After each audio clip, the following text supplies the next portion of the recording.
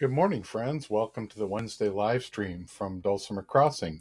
My name is Steve Yulberg, and today we're going to be talking about chord progressions that work through the circle of fifths.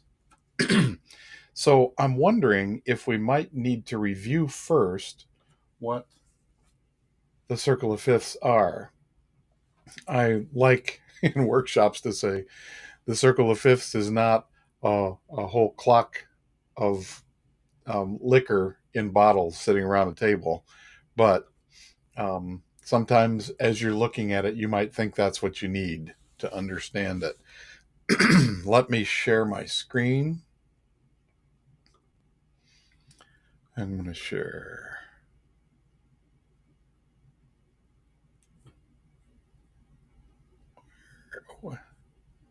Why can't I find this? Let me get this up here. There we go. That's what I want to share. Let's look first at the circle of fifths. This is a booklet that Erin May Lewis and I put together for our 2020 Leap Forward in Your Music Understanding Music Theories If Dulcimers Mattered class that we did on Dulcimer Crossing. To begin with, the circle of fifths is a way of understanding how the 12 tones of the musical scale organize themselves in a chord way. So you might have seen this before. There are 12 steps around here, just like 12 points on a clock. My friend Karen Ashbrook has in her studio a circle of fifths clock where instead of 12, 1, 2, 3, 4, 5, 6, all the way around, she's got C, G, D, A, E, because each one of these corresponds to one of the points, the 12 points on a circle. And that I just think that's a lot of fun. It helps to orient us too. But for example, the big letters are the names of chords as we go around either direction. If I go around the fifth side, so G is the fifth of C, D is the fifth of G, A is the fifth of D, E is the fifth of A, B is the fifth of E, F sharp is the B fifth of B, and I start bumping into these. D flat's the fifth of G flat, A flat the fifth of D flat, E flat the fifth of A flat, B flat the fifth of E flat, F the fifth of B, and C the fifth of F. So I can go all the way around and they have equal relationships with each other. But of course, if I go the other direction, F is the fifth of C. F is the fourth of C. That's the Here Comes the Bride. F is that interval. So F is the fourth of C, B flat's the fourth of F, E flat's the fourth of B flat, A flat's the fourth of E flat, D flat's the fourth of A flat, G flat's the fourth of D flat. This could also have a sharp name, and the sharp would be C sharp on the outside, it'd be A sharp minor in the inside. And going on, F sharp B is the fourth of F sharp, E is the fourth of B, A is the fourth of E, D is the fourth of A, G is the fourth of D, C is the fourth of G. And this just says that there's an equal relationship between all the chords as we go around the scale. And there's another cool thing about it.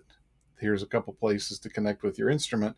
But as we go around the fifth, going around clockwise, the fifth side, each time we go to a new key, we add one sharp, and they always come in the same order, and they never leave once they're in.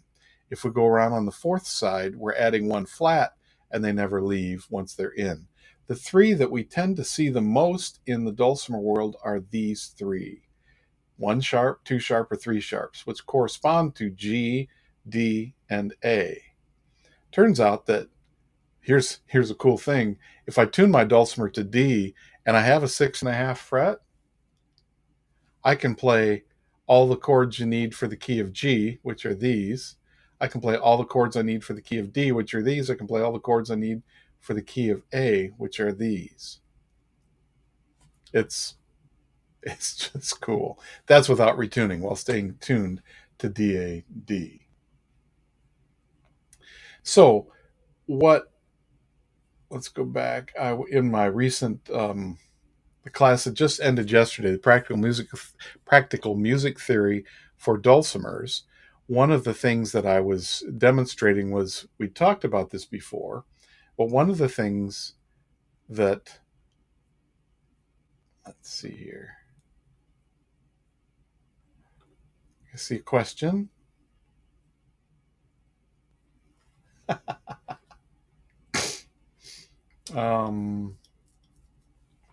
I'm not seeing the question in here, so I don't know where.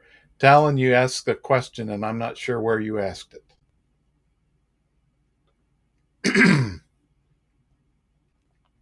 So yeah, Jamie, we're reviewing and sharing more broadly. So what I shared with the class yesterday were some progressions, chord progressions, that work their way through the circle of fifths.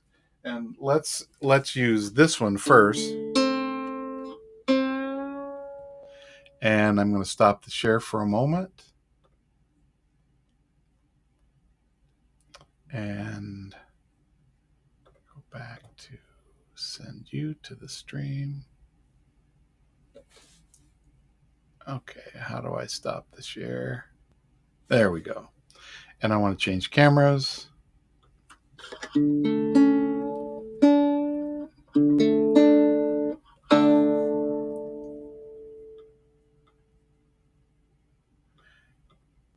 My engineer's a little slow today, but if I play 5'2", eyes are blue, 5'2", eyes are blue, but oh, what those 5 feet can do. Has anybody seen my gal?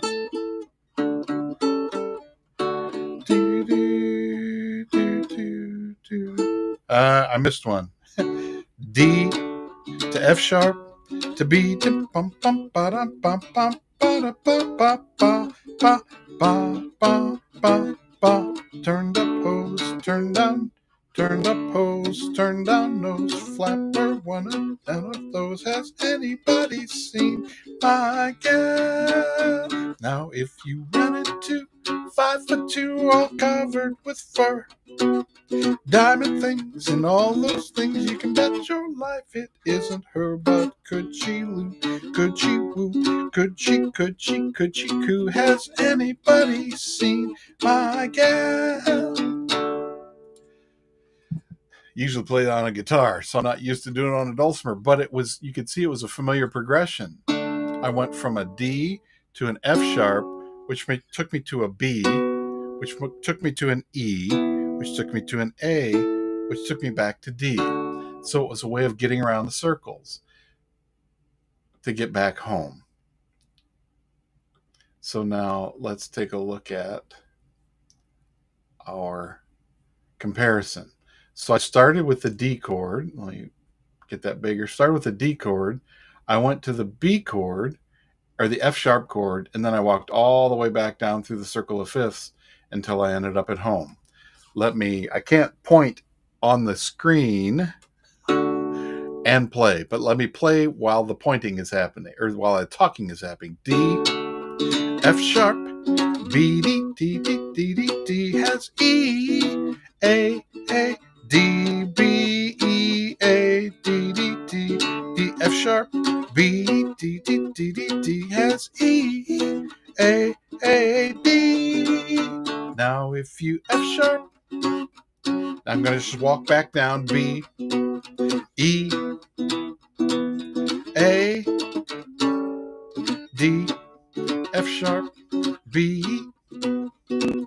E, A, D. The only time the G entered in there was as a turnaround at the very end.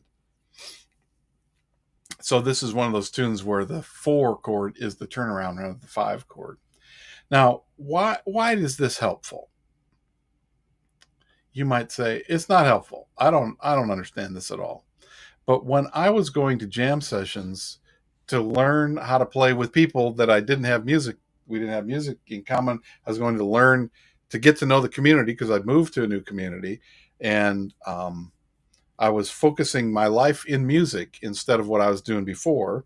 So I went to the Wednesday night jam at Avogadro's Number in Fort Collins. And it was a wonderful, welcoming group of people that where there would be tons of different instruments every night. You never know which week who's going to be there. Sometimes there'd be a smaller group, sometimes be a bigger. There'd be a whole bunch of people sitting around the circle just having a beer and listening. And everybody would bring a song or just play a song. And I learned about jam etiquette. The different people do that in different ways. I learned about that, but I also learned the clues that people were saying to each other. And I mentioned this. This is the review for you, Jamie. I mentioned this in the class yesterday, that I knew chords. I knew my instrument, but I didn't necessarily know the songs, and I didn't know how people communicate with each other. And somebody'd say, "Let's do Alabama Jubilee," and I'd say, "Okay, I don't know that song." And my friend Mike, who played banjo, would say, "Oh, this has got a circle of fifths walk in it." And I thought, I know what the circle of fifths is. I've heard of that before. I don't know how it applies to a song that I don't know. But we started, and I'm going to say we started in D, and then all of a sudden we were on B, and that took us to E and to A and back to D, which was very different than when we played songs that we had D, G, and A as our chords. And so maybe this analysis will help you with your paralysis, Doug. So it became a clue for me to say, oh, that thing, I didn't understand what that was called. But there are, particularly in ragtime music, there's a lot of the circle of fifths walking. And it doesn't happen. There are other kinds of music where that doesn't happen. But in that one, it does. And it's I think, elegant. And it's a clue for me. When people would say, they would just say, this is a circle of fifths. So I don't know when it's going to happen, but I start hearing that kind of, and all I'm doing now is playing bar chords when you could see my hands.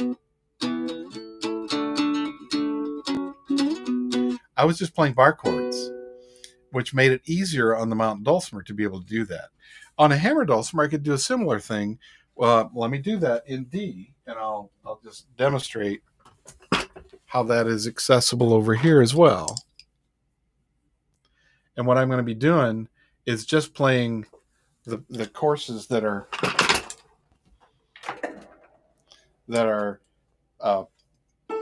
parallel to each other. So I'm going.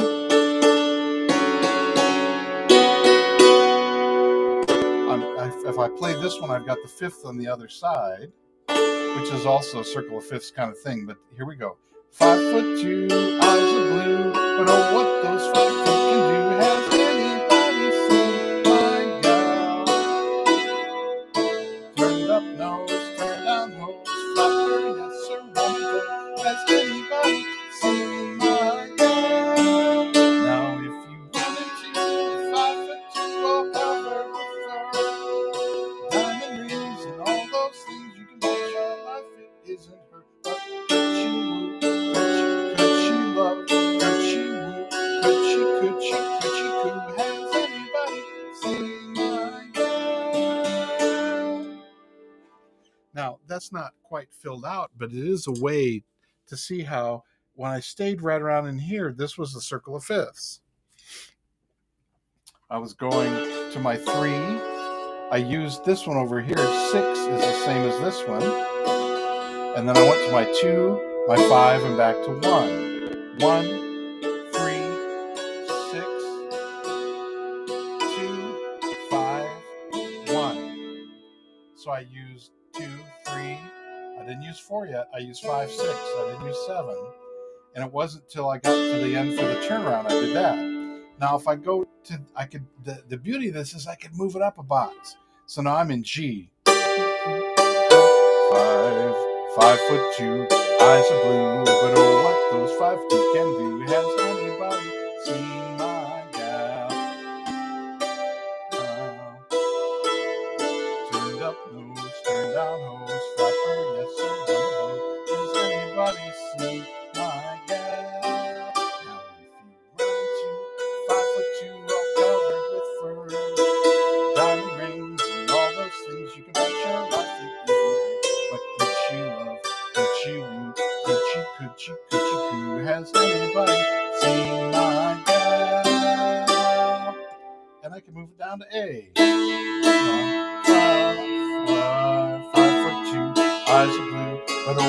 those 5 feet to do. Has anybody seen my gal? Turned up nose, turned out hose, flapper, yes sir, one goes. Has anybody seen my gal? Now if you run into a 5'2" all covered with fur, diamond rings and all those things, you can bet your life it isn't her, but could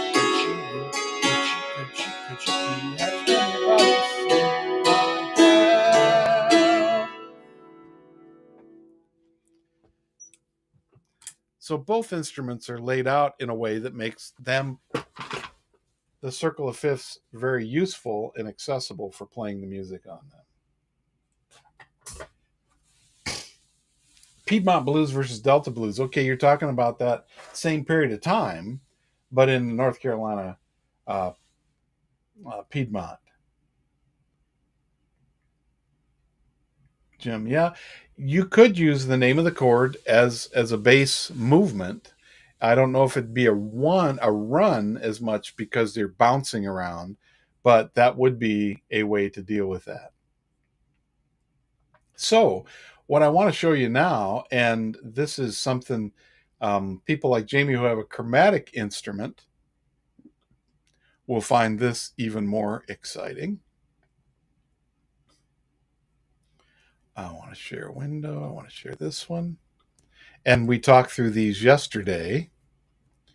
Let's make this one bigger.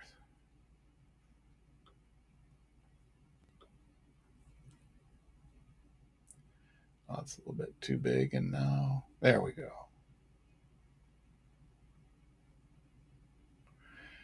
There are several progressions that once we start and use the same movement, they'll get us all the way around the circle until we end up back at home using all the chords. And the first one that's listed here is a circle of fifths progression. If I play, so I play the one chord, which is a C. I go to the 2 chord 7, which is a D, and I end up on G. Now my G, that's still the wrong one. I thought I fixed that. Okay, well, I'm bummed because I thought I fixed this one.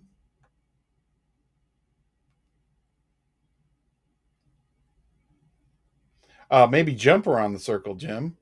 This one should go from D to E7 to A rather than B. And I fixed this yesterday. I don't know how this showed up as unfixed. Well, it's like when your dog's fixed and you get another litter. Now G to A7 to D, D to E7 to A to B7 to E, E to F sharp 7 to B, B to C sharp 7 to F sharp to G sharp 7 to C sharp to D sharp 7 to G, D sharp 7 to G sharp 7, which is also A flat. So A sharp 7 to D sharp 7, E flat to B flat 7.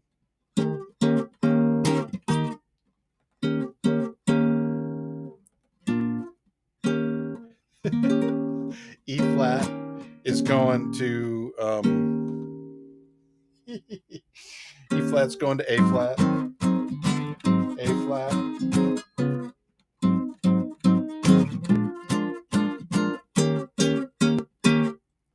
and now I'm in E flat. I need to go to F7, and B flat takes me to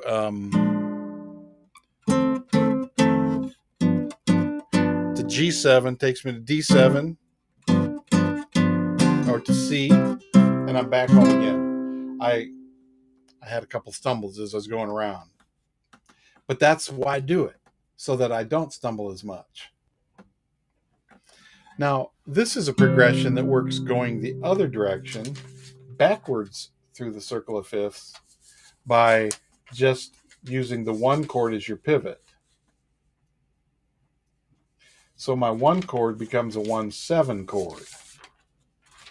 So I play C, and then C7. What do you need? It's on the counter. C becomes C7, which takes us to F. F becomes F7, which takes us to B flat. B flat takes us to B flat 7, takes us to E flat, E flat, E flat 7, A flat, A flat, A flat 7, D flat, D flat, D flat 7, to G flat, G flat, to G flat 7, to C flat, which is also known as B. C flat to F flat, well, that's E. E to E7 to A7 to D, D7 to G, G7 to C, and we've walked all the way around the circle going the opposite direction. Now, there are some others that we won't get into today, but those are just, your eyes might be spinning in circles already.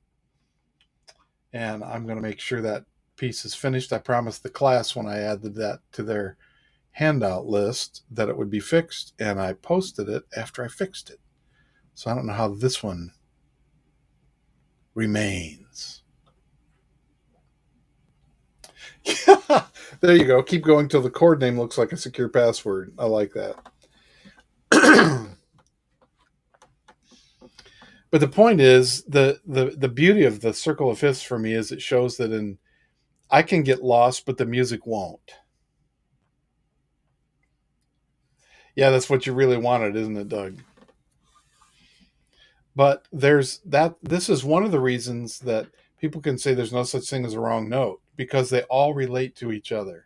They may be distant relatives, and it may be jarring to go from somebody to seeing someone 40 years into the future to seeing someone 100 years in the past, just in passing right away. That can feel strange. But we're all related to each other.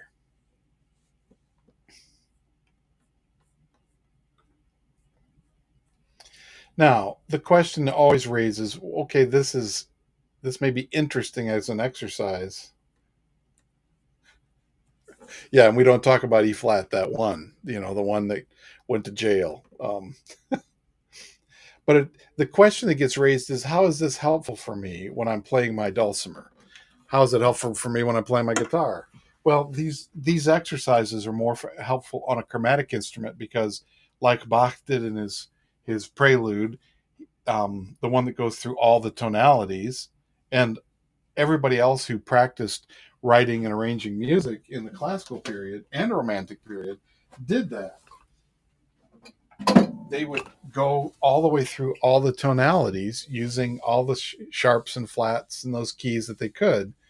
And while it may be difficult for me to play, it demonstrates that there is a path, there is a way to get through everything and come back home. And to me, that's a comforting thing.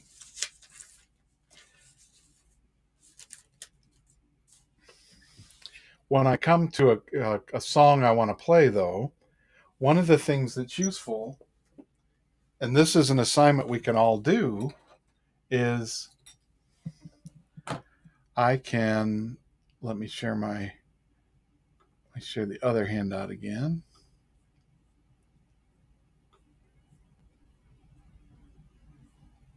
Did I close it? No, I just moved it.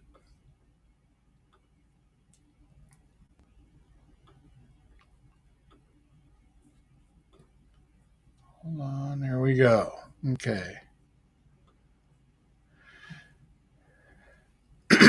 No.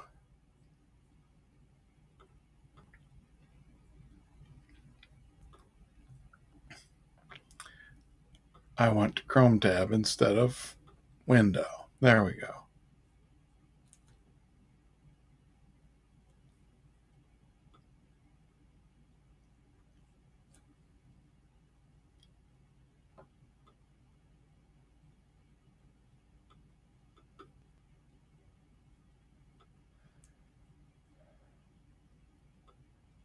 Let's use the little elevator thing. That's what we'll do. If I have a song like Boil Them Cabbage Down, my first chord is a D. My second chord is a G. Then my first chord is a D again. Second chord is an A.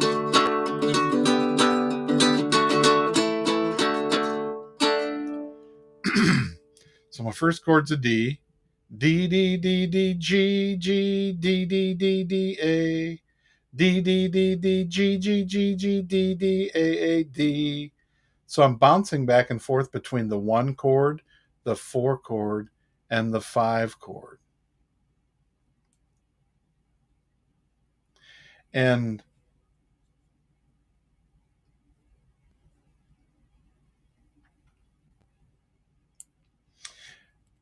this is a good example. Thank you.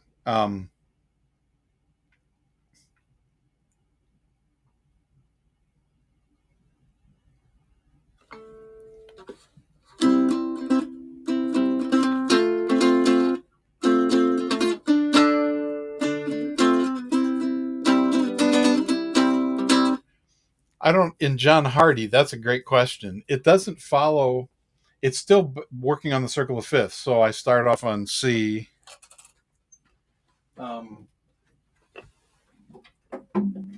This is a fun one because I got to play it with, I'm forgetting his name, James McKinley, the banjo player at Winfield, when he invited Vi and I to join him on his closing set on stage 4 at Winfield.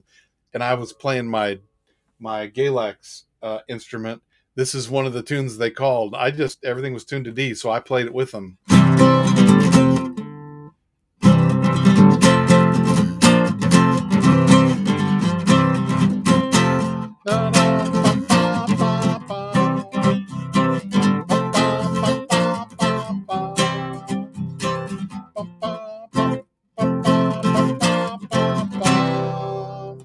So it is a unique kind of tune but I'm looking at it in the circle of fifths, and it makes sense now because here's where I'm going to land. But I go here first. I go to the 4 chord of C, and I go to its 4 and come back to it. And if I want a quick turnaround with the 5, I do that. I don't know that we used that turnaround to the 5 when we played it.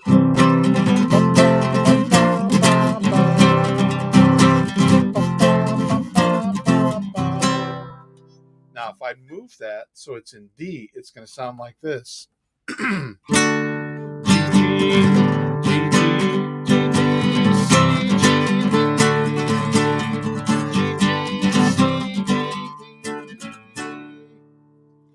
So I could transpose it to D to put it in a framework that we might be more familiar with. But when you're in the outside world, outside of dulcimers, people like to have the song in the key that it actually was born in.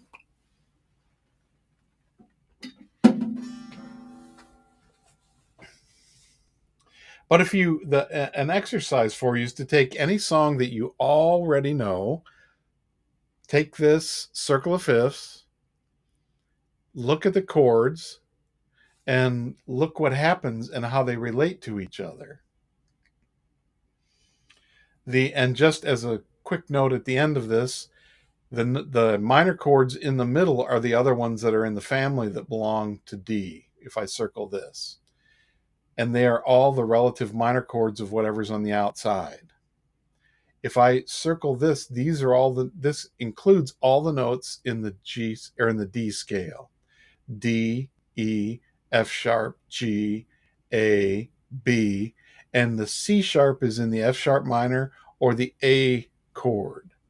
So I don't hear C sharp over here, but it usually it's going to in the scale come out as a diminished kind of chord. We're not going to go there today.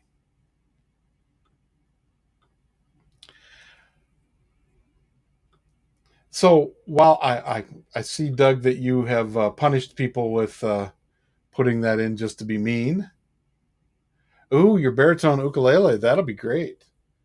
You'll be able to, yeah, you can work through that whole those chord progressions with that. And it's true, when we get past four sharps or four flats, it's a lot. Fortunately, on a dulcimer, all we have to do is retune it, and we can play in those keys. We don't even have to think about all that stuff. What key do you want it to sound like? Okay, I'll tune it so that it works.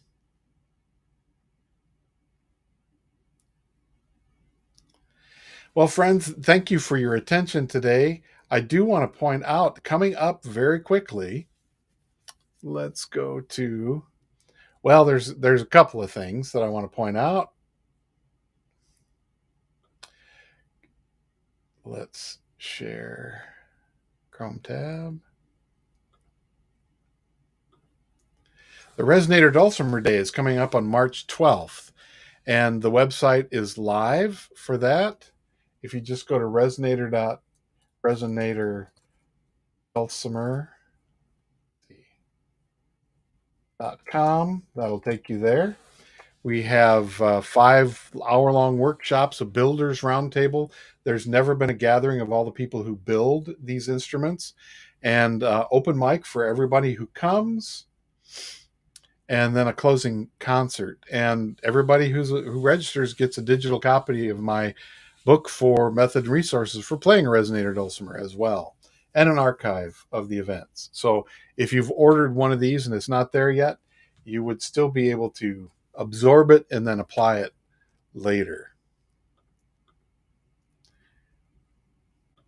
And let's see if I can, that's not doing it. So let's stop that share and let's go to, and 2 days before that, we were very excited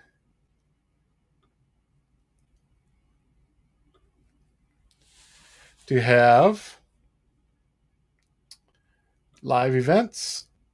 Carmen Amrein, who is from Germany, is going to be here. Because she has 2 young children, and so that this particular live workshop is going to be at 12:30 p.m. Mountain Standard Time.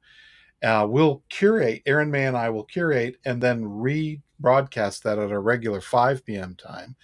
But as she says, it's German polka time. Get your lederhosen or dirndl out and learn one of the most popular German polkas every Hackbrett player knows from scratch, the Schnapseinbringer. And so she's going to talk about that.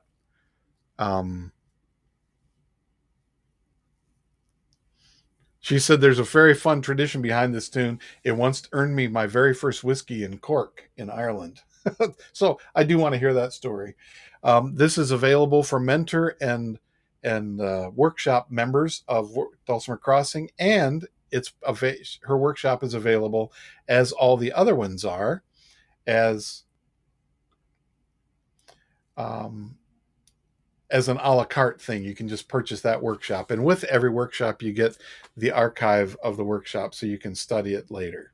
So those are the 2 big things coming up, as well as next Wednesday is Ash Wednesday in the Christian tradition, and that begins my Wednesday Lent dulcimer friendly evening prayer play along service, which happens on Zoom. And if you're interested in that, just drop me a line, Steve at Owl Mountain Music, and I'll let you know how to do that. There have been people working in class for the past 2 months at learning both the evening prayer service, or reinforcing the evening prayer service, and then learning the Lent tunes. And for the people who come to the actual event, there is a worship booklet that has lyrics and chord symbols so that you can chord along as we're playing. And things are in the key of D generally. So that's coming up. And if you need to register for that in order to get that paper, because I don't know who's coming. And that's how I know who to make sure they get that paper. So for today, that's what I have for us. If you have other topics, please write and let me know what you think you'd like to know more about. And I will look forward to seeing you again next week. But right now, thank you very much, friends.